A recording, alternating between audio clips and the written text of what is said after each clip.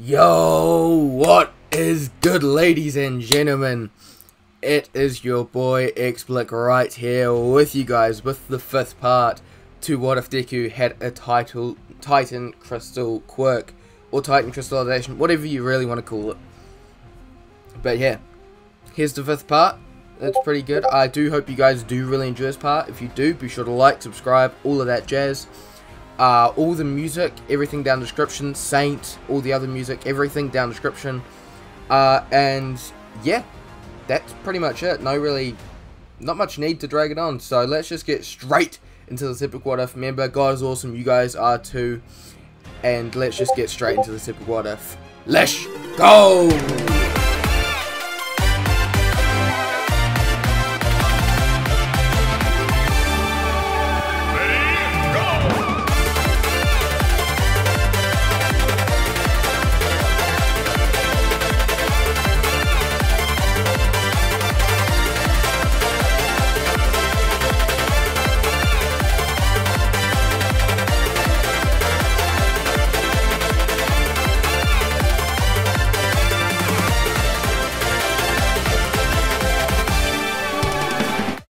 And the first competition will be an obstacle race. Once everyone hears this announcement, they are hyped. Well, most of them are. As they prepare themselves for the race. As Deku prepares himself, he looks around at the competition as he mentally points out people that could possibly pose a challenge. So he's looking at Todoroki, Kaminari, Mineta, Bakugo, I guess, and Kirishima, as kind of they lock eyes and give each other one last nod before focusing. If you guys are hearing my Discord, sorry, but yeah. Anyway, he then looks in front as he sees Mina, her then looking back at him before giving him a wink and sticking out her tongue, kind of taunting him. Before midnight starts the countdown. Before midnight starts the countdown. And 3, 2, 1, go! Before anyone could react, the entire hall gets filled with ice. Deku, seeing the floor in the obstacle, he launches himself over the stadium and slides back down on Crystal, taking the lead, sorry. Todoroki, seeing this, scowls at himself as he tries to catch up, as they both hear an explosion behind them. "Don't you leave me behind, you bastards!" They both look back to see Bakugo flying through the sky using his explosions. But as he's flying, Bakugo feels this wind pressure from below him before getting blown off balance and plummeting to the ground, hitting the ground hard. As he looks up, he sees a bolt of yellow lightning blitzing in front of him. When Deku and Shoto hear Bakugo go down, they see a bolt of lightning gain on them quickly, making them start to slide on their respective quirks, Deku using his crystal, Shoto using his ice, as they slide speeding up drastically. As Deku's sliding, he sees the robots in front of him. Seeing the behemoth that is the zero-pointer robot again, he decides to mess with Kaminari and a few other students. As the robot swings its giant hand down towards Deku, trying to crush him, he launches a giant crystal glacier towards it, stopping it in its tracks. When he goes past the robot, he then disfigures the crystal around the robot's foot, causing it to lose balance and fall over, stopping everyone behind him in their tracks for a short while. Other robots try attacking him, but any that get relatively close get a spike stabbed through their abdomen or just get destroyed by a pillar or a crystal in general.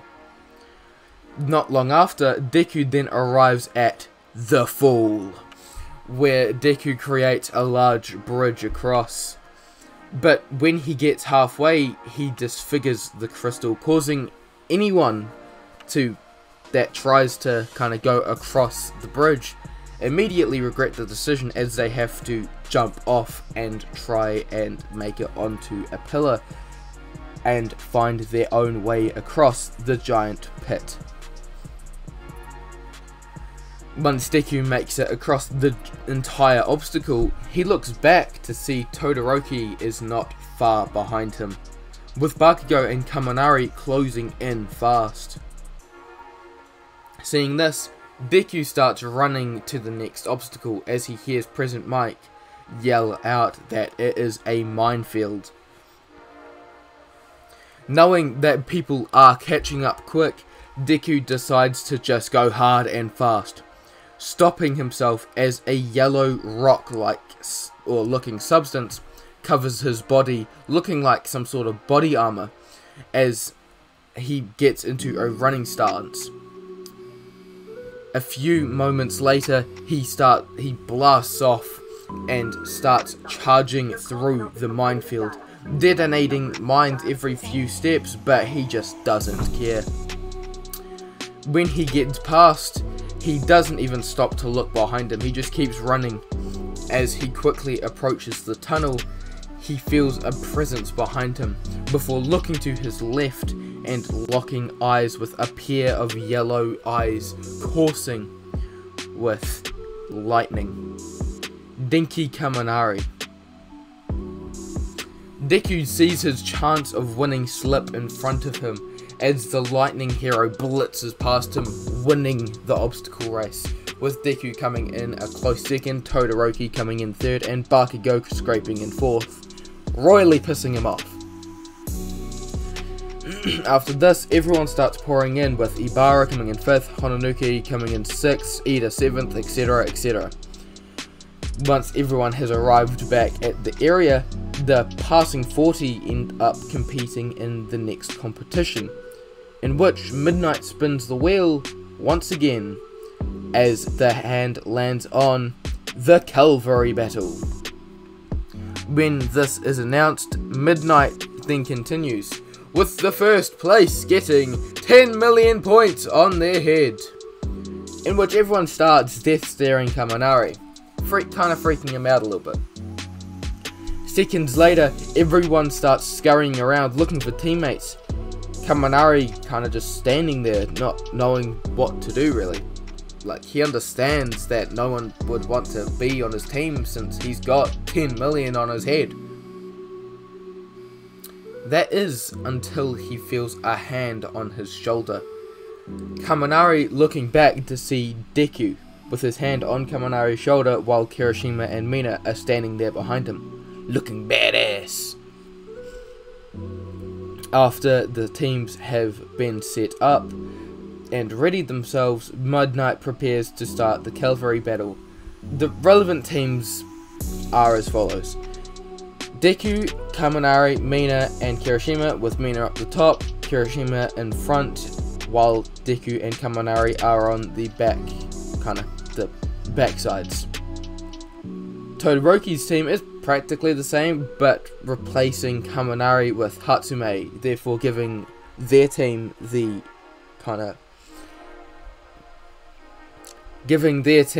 the engineering kind of side and the different machines that she has. And with Bakugo's team having Tokiyami and Uraraka instead of Mina and Kirishima. The rest of the team stay relevantly the same, or relatively the same, not relevantly, because they're the rest of the team stay relatively the same because they're irrelevant and not a big part of the story.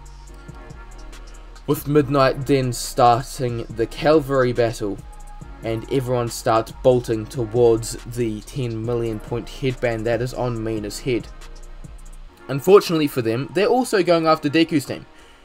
So, as the other teams near the group, they are pushed back by a shockwave before a giant pillar pushes Deku's team 10 meters in the air. I'm not sure what that is in feet. I'm pretty sure feet about, so that's about 30 feet in the air, maybe 30-40 feet in the air.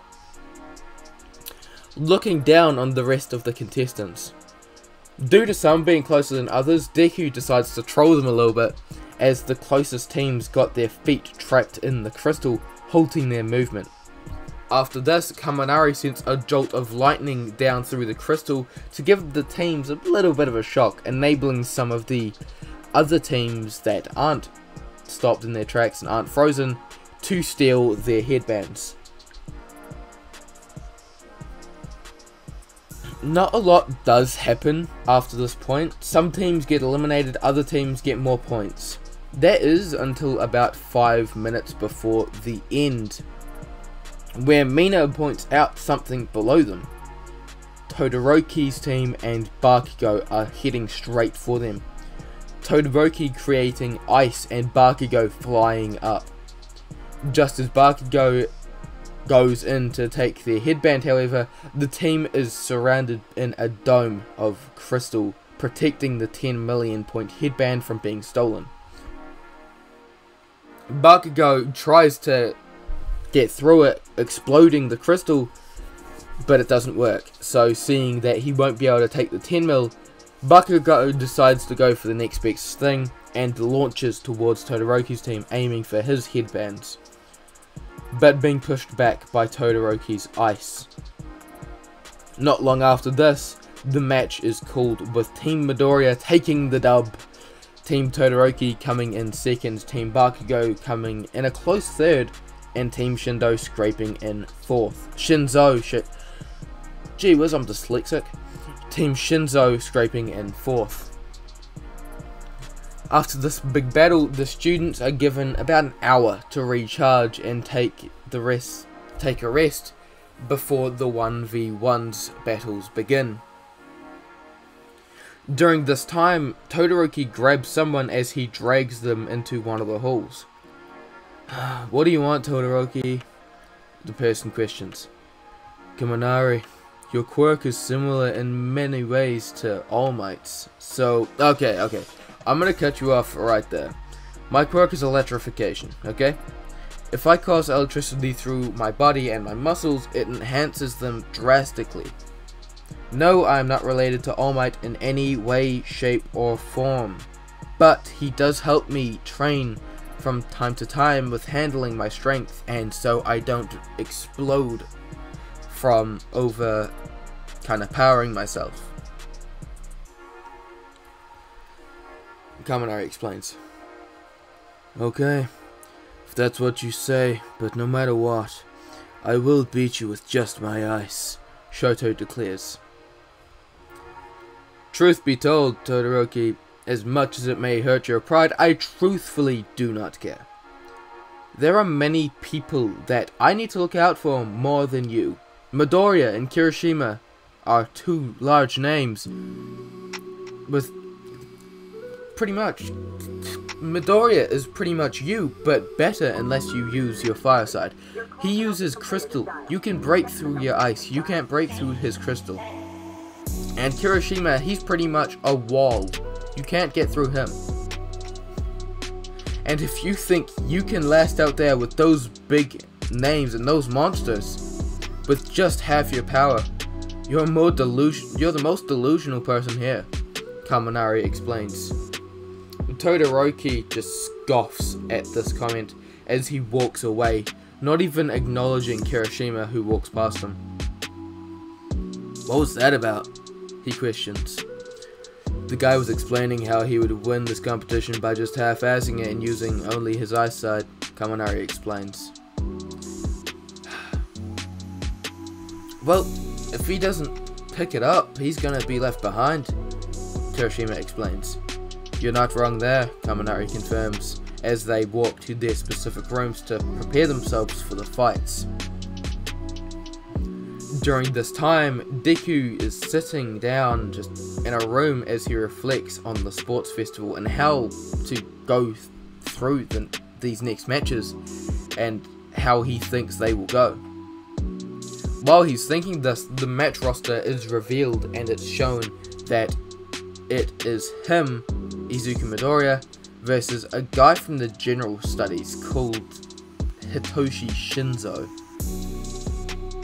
Which, He thinks if he's from general studies and he's gotten this far, he's got to be someone to look out for. Deku then starts walking to the arena when he is stopped by Ojiro. Hey, Midoriya. The guy you were up against, I think he has a mind control quirk. When he spoke to me, asking if I wanted to be on his team for the cavalry battle, I said yes, and then my mind just went blank. I think it's got something to do with you talking to him. So, no matter what he says, do not reply. He explains, Deku giving him a firm nod before walking to the arena. Alright, ladies and gentlemen, we are now at the point of the competition you have all been waiting for. The 1 versus 1 battles. Up first, we have the class representative of the first year students, Izuku Midoriya, with his Titan Crystal, ice burst, crystal quirk. Versus a mysterious member of the general studies class, Hitoshi Shinzo. Present Mike announces, hyping up the audience. Once they both get on stage, Midnight declares, and now, the first match of the 1 versus 1 battles shall now begin!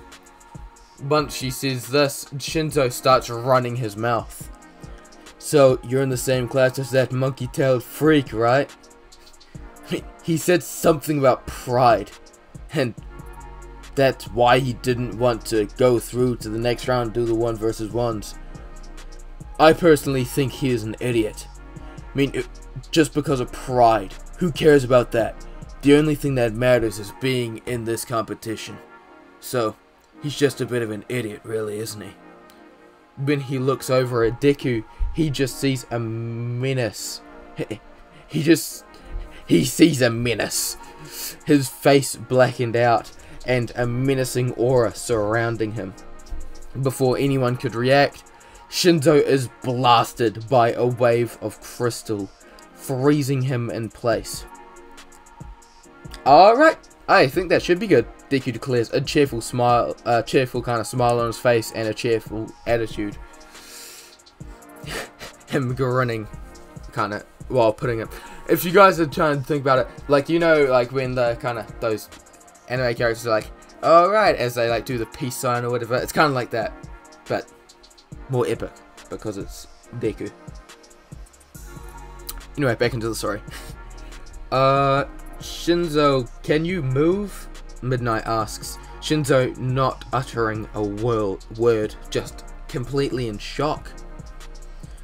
Okay, and Izuku Midoriya, who's the winner? Midnight declares, the entire the entire stadium erupting in cheers and applause. Once Izuku evaporates the crystal, he walks over to Midnight. Hey Miss Midnight, since Shinzo didn't really get a good opportunity to showcase his quirk, could he have a quick demonstration? Just to show off a little bit. I'm happy to be a test dummy or whatever. Like, I'm fine with it. He questions, Midnight tilting her head slightly, but then giving him a nod of approval. And Izuku Midoriya has just offered to be a test dummy to showcase Hitoshi Shinzo's quirk. Midnight explains to the audience, kind of shocking everyone, especially Shinzo, who was definitely not who really just wasn't expecting this. What? Why? He questions. Okay, Shinzo, how does this work? Do I have to, like, talk to you? Do you have to talk to me first? How? Before he could finish his sentence, Deku stops mid-speech as he just stands there, a neutral face and everything kind of just relaxed. Okay, walk out of the ring. Shinzo commands, Deku doing so. He then does a few more commands, commanding Deku to use his quirk to do a handstand, to do a funny face, a bunch of different commands, in which Deku does. And after this, he then releases Deku. Wow, Hitoshi Shinzo, everyone, Midnight announces, everyone erupting in applause, making Shinzo tear up slightly as he looks over to Deku, who just gives him a thumbs up and a smile. And the next match will be Shoto Todoroki versus Hunter Zero. Present Mike explains. That match going the same as canon. After this, the Kaminari versus Ibara fight goes very differently. Actually, it's not quite differently, very differently. With Kaminari pretty much pushing her out of the ring like Ida did before she could react properly. The rest of the matches going on the same, apart from Tetsu versus Kirishima, the Tetsu versus Kirishima fight, which goes as follows. Tetsu goes charging in, punching Kirishima in the face, hurting his hand and kind of holding his hand in pain, before then getting backhanded by Kirishima across the face, knocking out Tetsu cold, shocking everyone, especially the Class B students. After this, the quarterfinals are up, with Izuku versus Shoto being first. They then start walking up on stage as Present Mike introduces them. And first we have Izuku Midoriya, who helped his opponent in the last round. And facing him is Shoto Todoroki, who started his 1v1 matches with a bang, with using his Ice Glacier attack against Hunter Zero. After this, they both walk up on stage. Midnight announces. After they both walk up on stage, Midnight announces, the first match of the quarterfinals shall now begin. And that is that, ladies and gentlemen. That is the end of this part. I hope you guys do enjoy it. If you did, be sure to like, subscribe, all that jazz. Once again, music all down in the description, all down there. Saint, I'm pretty sure I've got a Samuel Kim theme down there as well, so check that out. They're really good music, or else I wouldn't be using them. But yeah, so go check that out, and that should be really cool. Another thing, Crown Fiend, thank you for the thumbnail. I didn't really thank you in the intro, but you know, it's fine. It's fine. I'm thanking you here. So yeah, thank you, bro, for the thumbnail. It's really cool. Another thing, what else? That's pretty much it, being honest. So yeah, I hope you guys did enjoy this part. Just if you have any ideas, any suggestions, comment them down below. If you have any kind of pretty much anything to say, if you want to have a good conversation, chuck it down below. But yeah, that's pretty much it. Just remember, God is awesome, you guys are too, and I will see you guys in the next one. Peace.